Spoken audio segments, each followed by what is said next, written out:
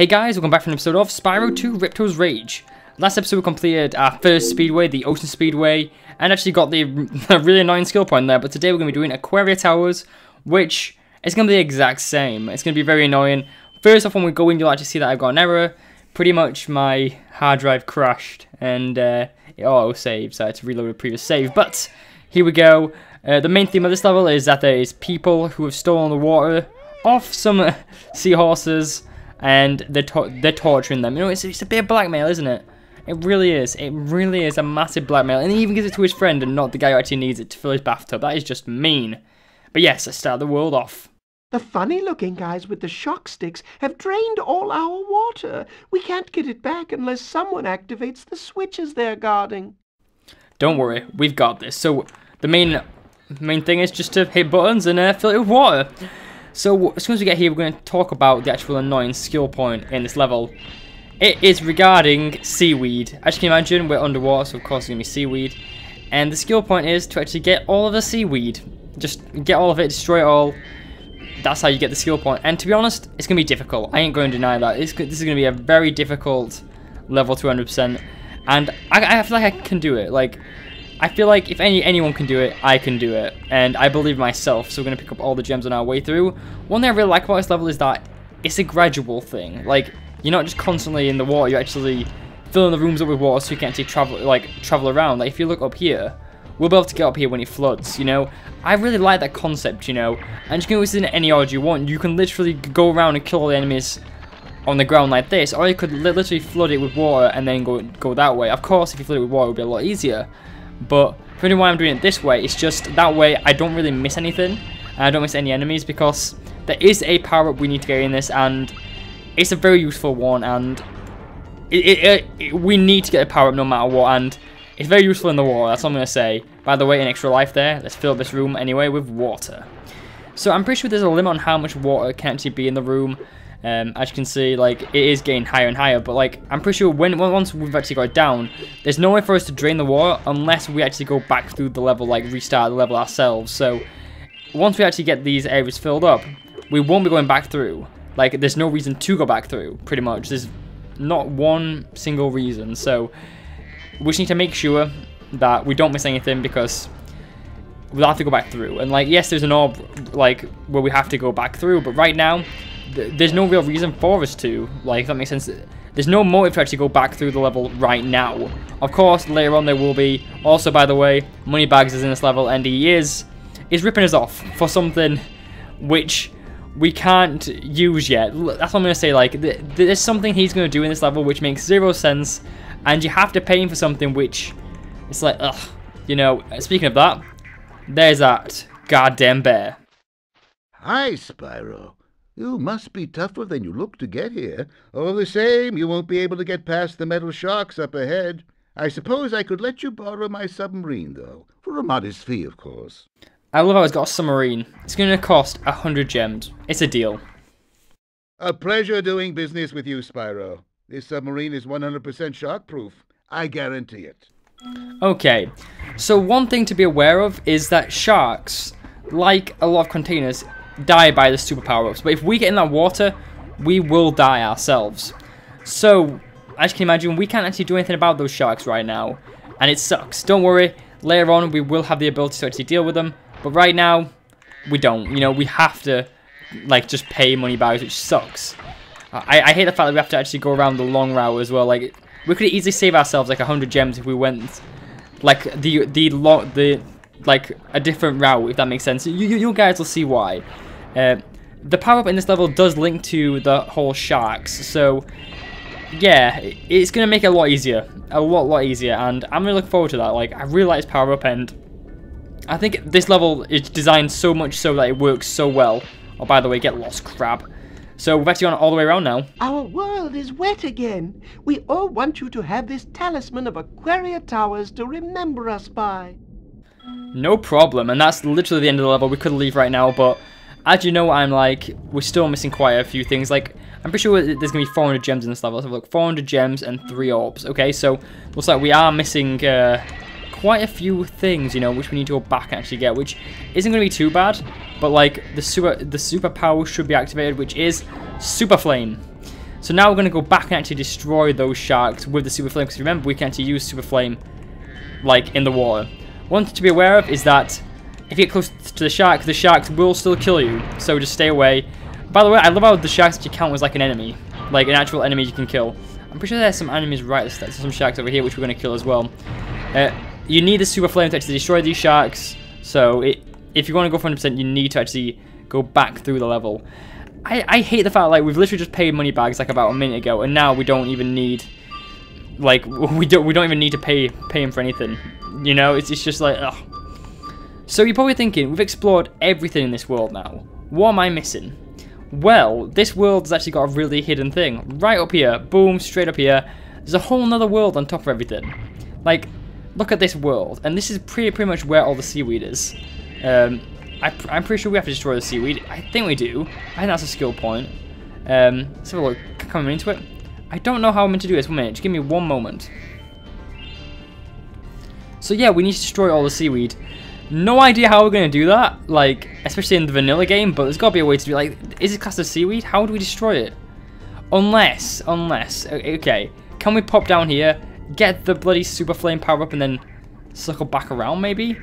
Because if that's the case, it's going to be very difficult to do without it, like, okay, let's pop up here. Will it just vanish, or will we get to use it? Okay, the super flame power up is in here, which is great. Okay, there should be some, seaweed around here somewhere. Seaweed? Seaweed, okay. How do we do it? Do we just... Oh, yeah, okay, that's how we do it. So we do use the super flame power up. It's going to be annoying. Don't you think? It's going to be very annoying. We can probably get a few done here, but I don't know how many there is, and the fact that, like, there's going to be that many of them. Yeah, I love how there's actually the fish from Colossus here as well. It makes the worlds feel very... not linear, you know. It makes them feel very... a lot bigger. Okay, we got 5 of them. Let's pop back down there and actually have another go. Oh, by the way, there appears to be a lot of gems around here, so keep your eyes open for them. Okay, I know there's the king guy over here, which I don't want to talk to yet. I want to get all the seaweed done. I hope this is... oh, there's Hunter as well. I hope there's not that much seaweed, because seaweed sucks. So yeah, we're back up here. We're going to continue looking for that good old seaweed. Okay, I'm going to look around the outskirts first and see if we've actually anything we've missed. Okay, I knew there was some next to the king, so I should pop over here and actually get this one here. So that's 6. I'm guessing there's going to be around 10. Because 10 seems to be the magic number in these old games. If you think about it, like 10 is the magic number. Okay, anything else I'm missing here? Let's have a quick look around. Nope, nope. Okay, there is some up here. Well, some coins. So how much seaweed is there? Like, it's annoying because the render distance in this game isn't great. Like, so you can easily miss some. Where is that last bit of seaweed? Because it has to be like an X amount if you think about it. I think what we're going to do right now is just finish getting all the gems, and then we're going to have a quick look around after that. Might get all the orbs as well, and then we'll just come back and actually get the remaining seaweed, because there could be some seaweed around here. Anyways, let's go and talk to Hunter before we actually get on with that. I've been trying to tame my new pet manta ray, but he just won't obey me. Hey, you're just about the right size to ride on his back. Okay, so we're going to tame the manta ray. Great. Hop on his back and guide him through each of the rings of bubbles as it appears. And remember, he's brand new, so try not to get him dented or scratched up. So yeah, Hunter thinks manta rays are actually, like, manta rays are actually cars. I'm not gonna lie, this minigame, by the way, it's not hard, it's just more, am I really riding a manta ray? Don't tell Steve Irwin, you know. No, it was a stingray, wasn't it? Never forget. But, like, it's not a hard, like, minigame. I'm pretty sure the second one is, because there's 2 layers to this. Well done. I suppose I owe you something for that. Here, take this orb. I found it in one of my flippers. I love how everyone's, like, we're meant to help everyone get these orbs, but we're having to do jobs for them, you know? It's very, very sneaky if you think about it. Like, they're not just going to give us the orbs. We need to actually go out of our way to actually get them. By the way, 16 orbs, we're over. Now that the manta ray's tamed, I'd love to get him into racing shape. Care to take him through a harder course? Of course. Okay, good luck. Let's go and get on with it. So yeah, we pretty much have got over a quarter of all the orbs in part 6. These games aren't too difficult. They're just a lot more chill, and that's what I really like about them. Like, they're not too difficult. Okay, I say that and, like, I'm probably going to miss one here. Like the actual Speedway, if you do miss anything, it'll just free straight back at the start. But I feel like it's a lot more easier than the actual Speedway. The Speedway's camera was just awkward. In this, it's not so bad. Like, it's more just like be aware of what's happening and just stay focused. As you can see, we've pretty much got this done now. So just keep it going. Come on, come on, come on, almost there. Incredible. You've got real talent. I could use a partner like you. You can have the orb I found in my other flipper, too. Wow, so we literally had 2 orbs and we had to work for them. He didn't want to do it himself, he wanted us to do them. It's fine, like 17 orbs isn't too bad, but you know, it's just mean. So yeah, we've completed all Hunter's thing, and the last orb we need to get is right over here with the King of the Seahorses. What up, King? The water workers have kidnapped 6 of my children and hidden them in the tops of these numbered towers. I borrowed some explosives to blast the doors off the towers. Okay, so it's a terrorist. So what we need to do right now is we need to go into these towers. If you can make it to the top of the 6 numbered towers, my children will be safe. So yeah, we need to go to the top of each tower and actually get his kids safe.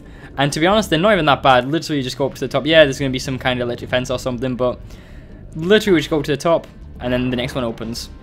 It's pretty simple. It's not too bad. I'm probably not even going to care about actually getting hit here. I'm just going to run straight in and just YOLO it, because you can just easily replenish your HP. You know, it's not a bad thing. By the way, I am still looking for good old gems, since we are missing 45 gems somewhere in Aquaria Towers. The thing is, I really don't like Aquaria Towers. Yeah, I'm going to be honest, I don't like it. I just don't know why. It's just, it seems too, it's too bland for me, if I'm honest. By the way, we've got an extra life there. I'm not complaining. I just feel like it's just a generic war level. I feel like it's too big for what it is. Like, especially with me trying to get all the skill points. Like, I'm trying to find a way out here, and I just can't seem to find it. Am I missing something? I just feel like this world is way too big. Don't get me wrong, I do like it, because it was part of my childhood, but I just feel like it could be so much better, and I just feel like there's so much empty space in this area. Like, I feel like you're in a fish tank.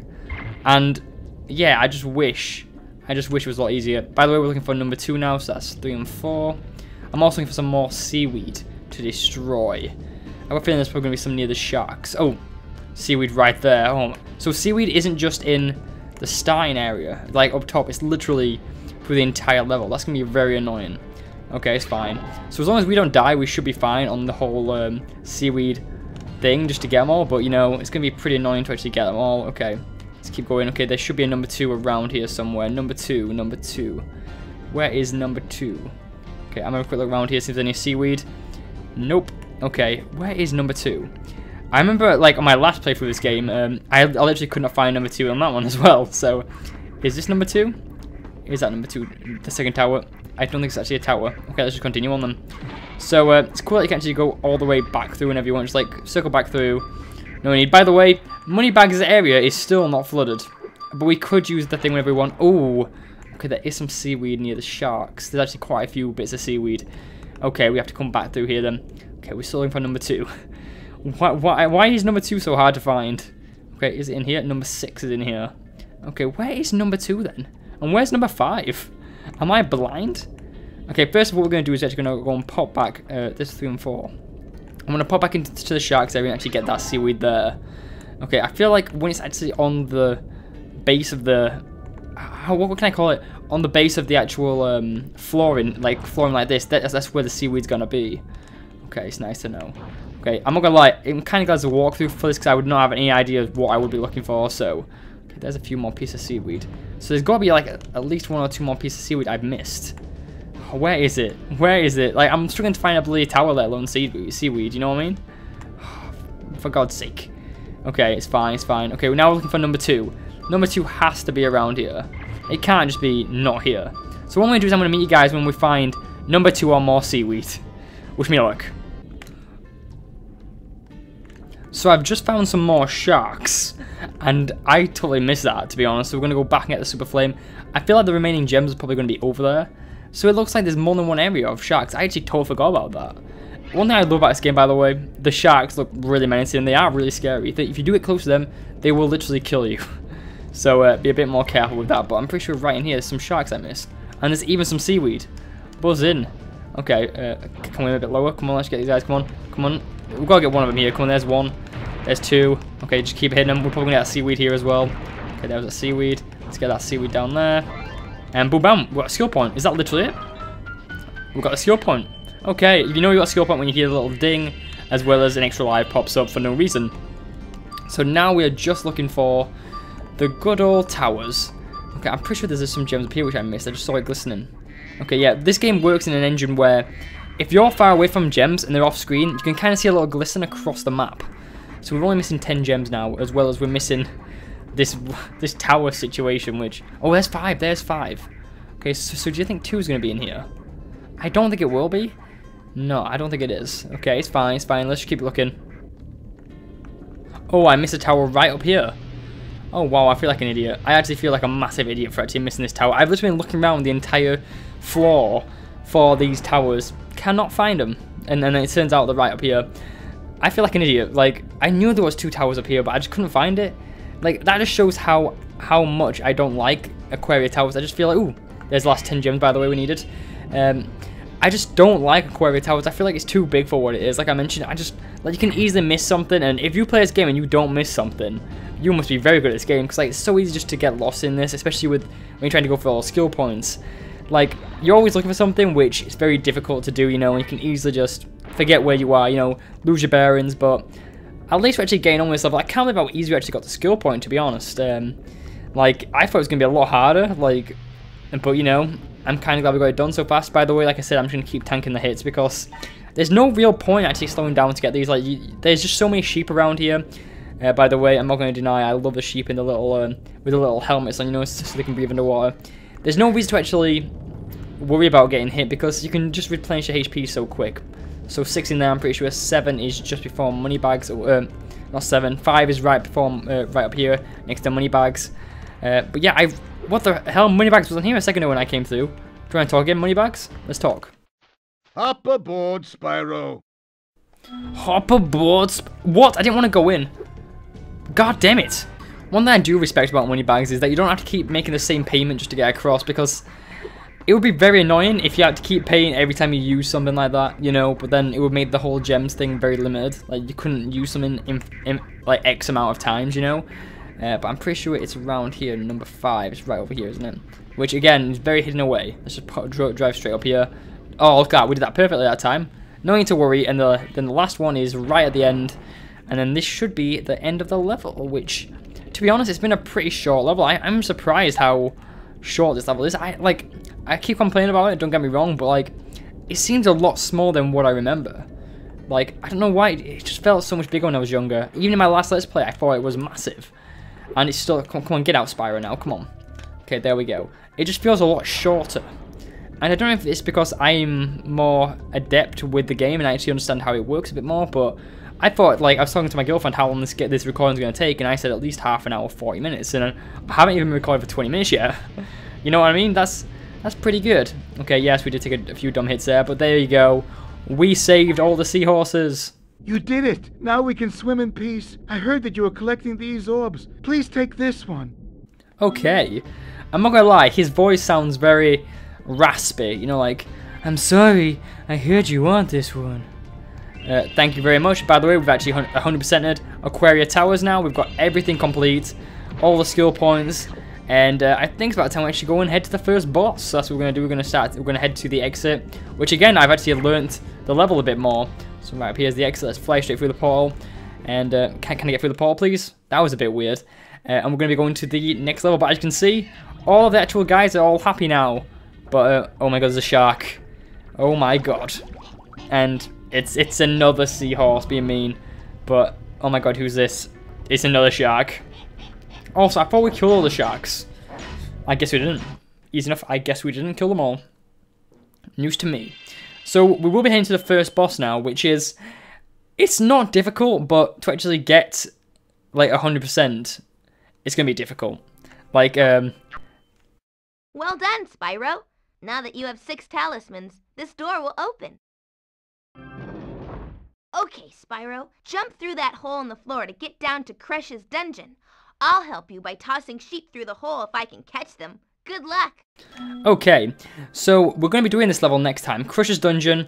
It's not a hard level, but there is a skill point to get, and we will be trying to get that in the next episode. So if you enjoyed this video, please give a like, I would appreciate it, and I shall see you guys next time for more Spyro 2 Ripto's Rage, where we're going to continue getting all those skill points and fighting Crush. I'll see you guys then. Take care. Peace.